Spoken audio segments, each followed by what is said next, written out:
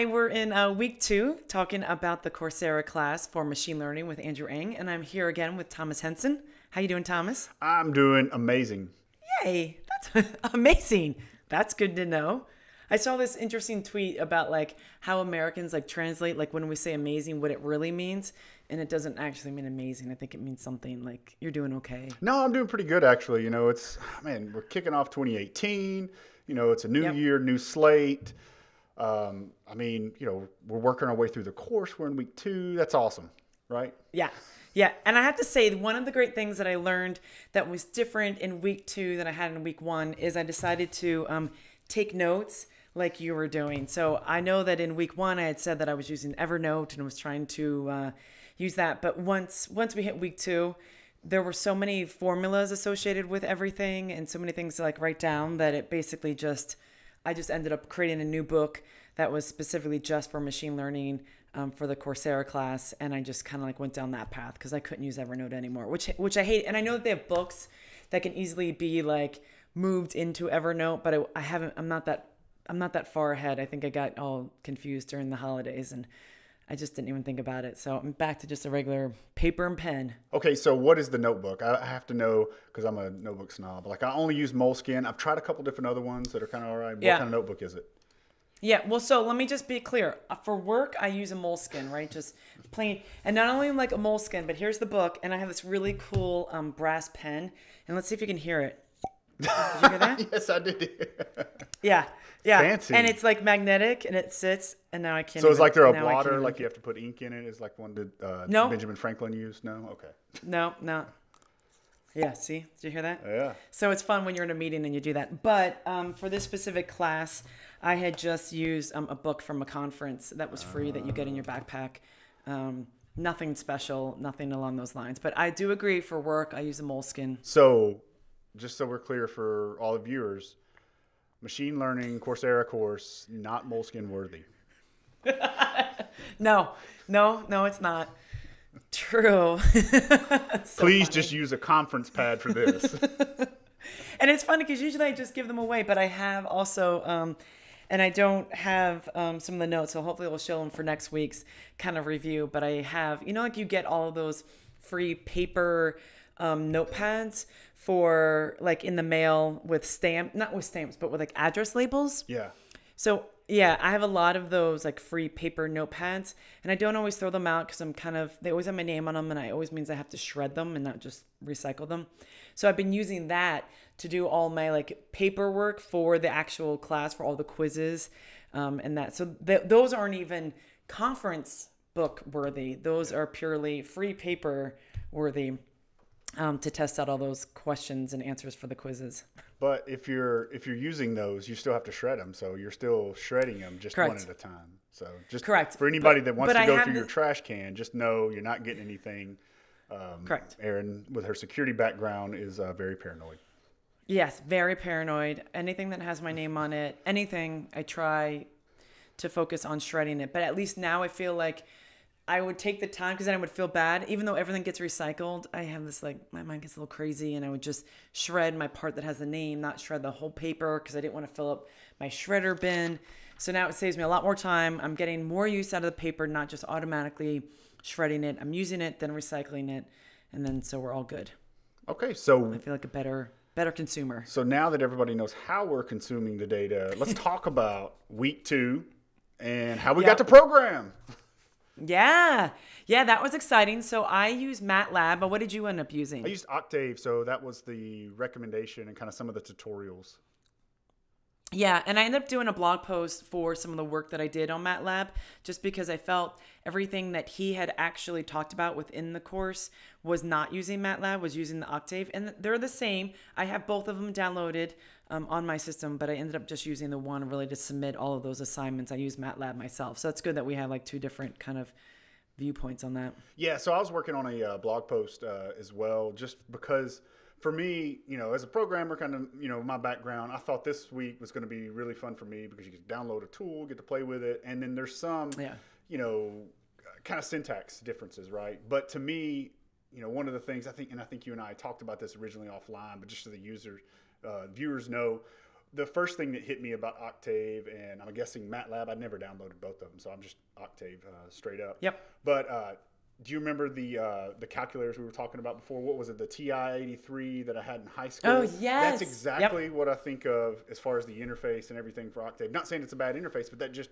kind of flashed me back to that, where it's, hey, you have to be able to program some stuff in and be able to pull out some linear graphs. So there are some syntax changes there. Still some Unix based. So if you're familiar with Unix command line, you can still use ls and some of the other things. Make sure that you're in the correct directory. But for the most part, it's fairly intuitive. But there are some syntaxes differences that are similar to the TI-83. Whenever you're just adding, dividing, doing some of these longer equations that you'll find as you go through the course. Yeah, and I definitely love the Matlab because of the GUI. I just thought it was great. I just brought it up now on my laptop. There's a command window. There's the ability to bring up all the individual files. There's a whole current folder kind of path. So I really just like the interface for the Matlab, which is just really more conducive to my life and what I was most comfortable with, and kind of playing around with it. And really, I liked how it was configured. The Octave, it's not even up on my system right now. It's just having, if I recall, it was just the command line, and that was about it. Yeah, I think they have a GUI option too that I downloaded. Were you able to, did you, within Matlab, can you edit the file that you're going to submit to? Yeah, so you can switch back and forth in Octave. So I think they're kind of close. Great. So with Matlab, though, is there, I know for this course, are you given a free temporary license, or what's the difference? Because they're both, so Matlab, though, if you were going to use it in a production environment, it's more the paid version. So is this is this like CentOS or CentOS and then Red Hat? I mean, is this kind of what we're looking at with Octave? And okay. Yeah, so that's why I also thought a couple people had just mentioned that Matlab was also used in their college courses. I didn't use it in my college courses. I'm a lot older than the person that gave me the information. So I don't even think Matlab was around back then. And so they just said it was used in the college and they were more comfortable. And I always feel like when somebody uses it in college, they'll continue to use it in the professional life. So I just thought it was also a great experience to really figure out how to use this product if I ever needed to use it again down the road, which was pretty awesome. Yeah. So I love having that experience. So same thing for me. I didn't use it in college, but I'd heard about it when I worked. So I was a defense contractor, and so I worked with a lot of engineers, so aerospace, EE, and Matlab. They used it a good bit. I don't know if they had used it in college. So I'd heard about it for a while. I just went with Octave because that's what Andrew was using in the tutorials, and for me, I was just really trying to grab something and be able to start plugging away. Like I said, I liked it. I will say this week I liked better than week one, but it was, I think, it was harder once you got out of Octave. So just for, what do we do? The linear regression with multiple variables.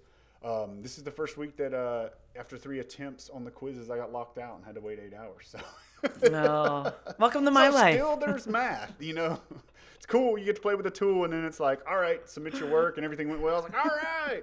And then it's like, oh man, more math. I didn't realize. Actually, I knew there would be math involved, but yeah, I definitely was a little bit. It was more tedious. I thought it was. You really need to make sure that you're scheduling your time correctly. That you're looking at all of the courses, how long each of those individual videos are going to be, how much the notes. Make sure that you're looking in all of the sections, because sometimes there's sections that talk about corrections in the class, things like that. So it's good to kind of prepare yourself, because they're definitely getting longer and tedious. The first week, again, you don't know what to expect. It's all new. And then the second week, you think you have everything together, and then they introduce the programming, and then you're, still running out of time and trying to learn it and doing a lot of Google searches to figure out some of the individual things that you need to do. So it was good, but it's a tough week.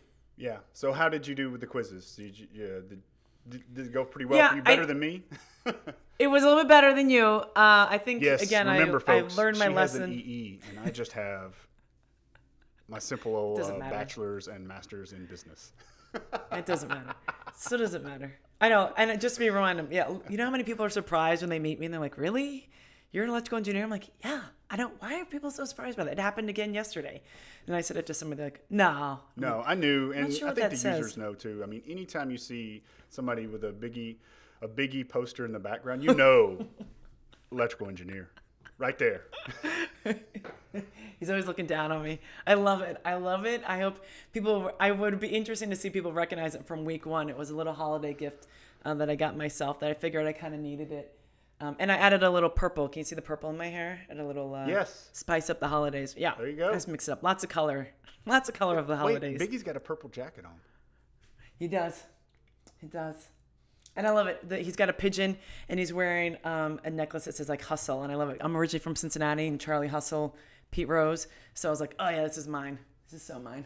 I love it. And I sing, well, I'm not going to sing for you. I'm going to save everyone. Can we do it week 12? Week 12 maybe. when we do a wrap up? Maybe. All right. So everybody, you have to tune in. So first off, make sure you subscribe. All right. So you never want to miss one of our updates here or any of the other videos. But special thing, week 12, we might have Erin sing. So make sure you subscribe so you don't miss that. That'd be awesome. That'd be awesome. I think maybe should we end on that note of the anticipation? Yeah, let Biggie take us out. Yeah, absolutely. Well, thank you everyone for joining us for week 2. Again, it's the Machine Learning and Andrew Ng course on Coursera.